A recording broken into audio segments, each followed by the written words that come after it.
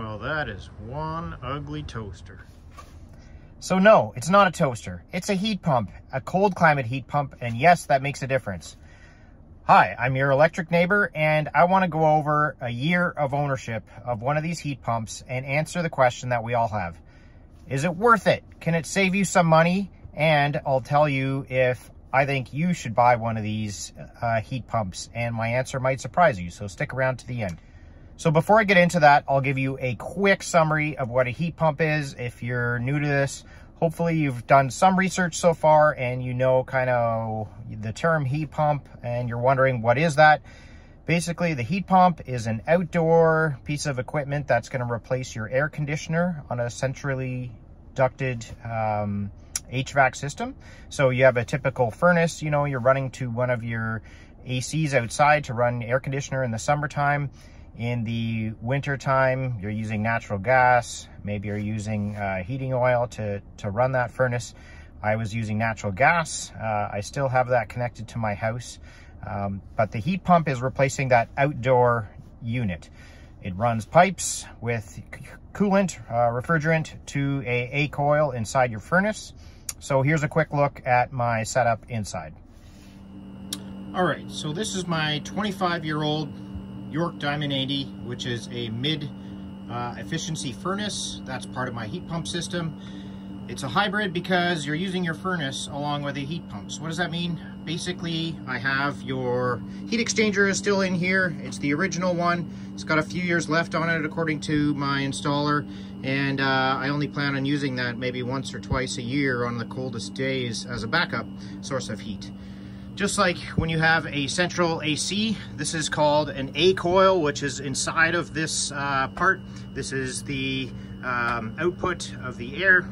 Fan blows it up, distribution. And so when your heat pump is in the winter time, it's working in reverse, which the A coil will actually produce heat through these pipes. And that's what's heating your home through your centrally ducted unit. Now, one of my cons, based on where mine is installed, my old air conditioner was there, so that's where the new one was. Makes sense, right? And it's installed on this high stand, I guess because of snow, possible accumulation. They do go on a defrost cycle, and then they drip down water, and so that can form into ice. So they should be at least somewhat off the ground if you're in a cold climate. But also the compressor can get kind of noisy. Don't really hear it inside, but I did have a neighbor complain who was across the street, indicating they could hear it from their house. And that unit did get replaced, and so here's a video of what it kind of sounds like when it goes into that louder compressor mode. This is the sound of it running after about 20 minutes in near freezing temperatures.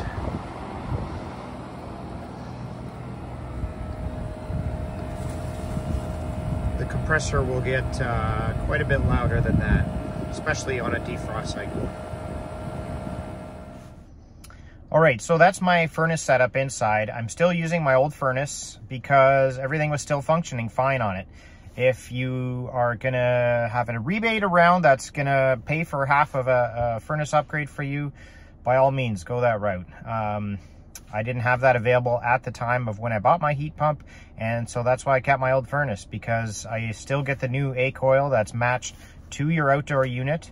And the blower I upgraded separately after the fact from, I think they're the old PCM, something like that.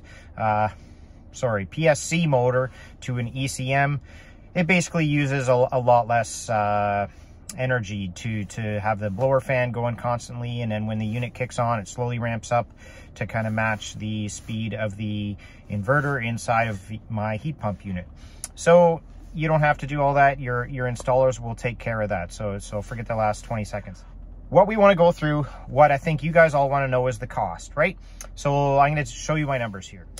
Okay, so I'm going to put this up on screen, but at the same time, I'm going to have to tell you the numbers individually because I'm not that high tech when it comes to YouTube. Sorry about that.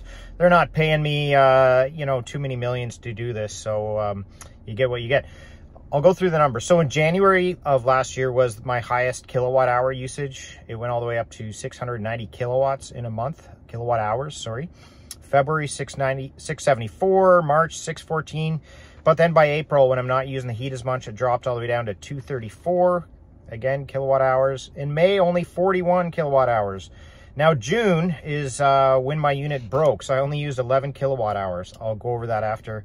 July, we're really turning on the air conditioning a lot with the unit. It used 121 kilowatt hours. August, only 46. We had a milder August, actually, in southern Ontario. September, 44. October, 132. November, 461. And December, 553.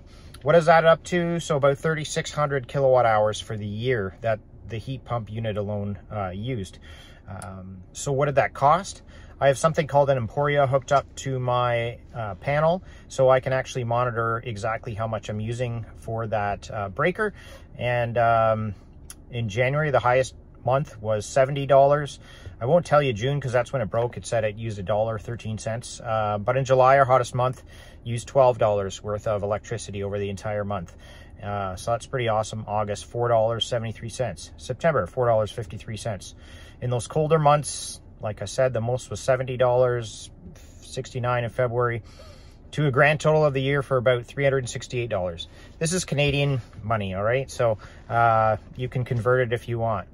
Now, how do I calculate my savings? Well, I got to look at my gas bill from the previous couple years ago. And during those higher winter months, I'm using about $150 worth of gas for, let's see, at least 3 of those months. $100 when I'm starting to come down a bit, $80 like in April, and then in the fall, October, and tiny bit in May. I took out the, about 20, 25 bucks a month maybe that my older hot water tank was using. And so I came out with an average of around 600 for a year in gas on my old mid-efficiency furnace. $600 a year for that. Now I got to add electricity of what my air conditioner was using, the central AC, because your heat pump replaces that as well. And I came up with 400 for the year prior to that. So that's around $1,000 a year. So 1,000 minus 368, we're looking at around savings of $450 a year.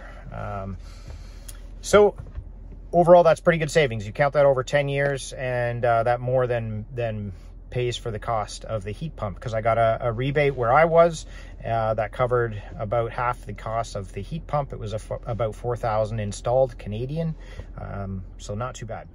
Okay, so I said it broke in my thumbnail there, and what happened, right? Well, the compressor got noisier and noisier on my original unit, and it's rebranded as a Napoleon unit. I know it's called a Gree Fless. It's a Chinese-made outdoor unit.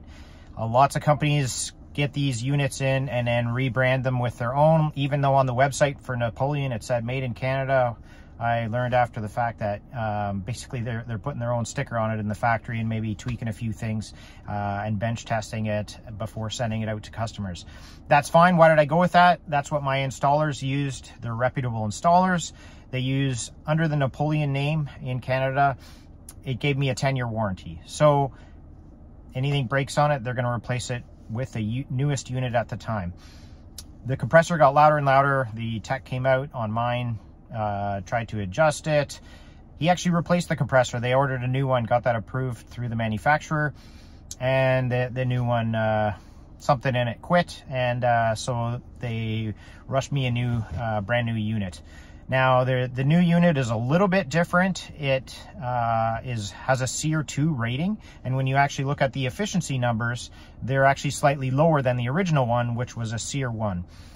A lot of the tech people watching this or commenting on the board can give you way better information than I can. But basically, from my understanding, SEER 2 is basically like, EPA standards on your car, on miles per gallon. So it's the newest way of measuring the efficiency of these units. So even though my numbers look a little bit lower on the SEER 2, it's actually a little bit more efficient than the old unit because it's been rated by the newest standard. So again, you don't really have to know that. What you want to do when you're checking with your manufacturer is just know that it's a cold climate capable unit, because you want something that's going to work well below zero. In Canada, mine will work fine, minus 15, even up to minus 18. It's still blowing hot air throughout my house and working well. Fahrenheit, I think Fahrenheit and Celsius balance out somewhere around minus 22 or something like that. So well below freezing mark. Before I give my recommendation on if you should get one or not, I just want to give you a quick summary of what it's been like for operation. So I also got an upgraded thermostat with the unit, and it allows me to adjust if you want the gas furnace to come on at all or not at all. You can have what's called the set point, so that, or sorry, switchover point. So your let's say it gets down to minus 5 Celsius, whatever that is in Fahrenheit, it'll switch over to gas if you think it's more cost savings at that point for you. So check with your manufacturer what type of thermostat they're going to install with your unit to see how much you can adjust on it. Is it user friendly? Is it really complicated? Does it have a manual even online or in hard copy that you can reference when you want to set this thing up? All right, if you've watched this far, thanks. I appreciate you supporting the channel and looking at whether these things are worth it or not. For me, I'm not going to tell a broad spectrum. Yes, of course, upgrade to a heat pump right now. It really is an individual decision based on costs, but also on your current equipment. That would be my number one thing to consider. How old is your current central air conditioning unit? Mine was 18 years old. My furnace is like 22 years old. So those were factors in whether I wanted to replace it or not. Because my blower fan and the actual unit was still fine. Yes, my heat exchanger is towards the end of its life, but I'm planning on, because the heat pump works in most of our weather that we get here, it's hardly ever going to be used. It's just kind of an emergency backup heat. But if you got a central AC unit 5 years ago along with a newer furnace, you probably have no need to until the time comes for you to upgrade. Why would you make that decision, right? If you got a new car and it's only 5 years old, it's still running great, why would you get one that's, you know, brand new if you don't need to? So that's kind of my recommendation. Have some common sense. Look at the rebates that are out there. They differ federally, locally, wherever you are. So you got to take these all into consideration. Ask people around you who have one. Hey, who'd you go through? What manufacturer did you use? Look at the warranty. That's a big one in my case because I've already used it. And finally, make that financial cost. You got to know how much you're spending to know how much you're going to save. So thanks for watching, and I'll see you in the next one.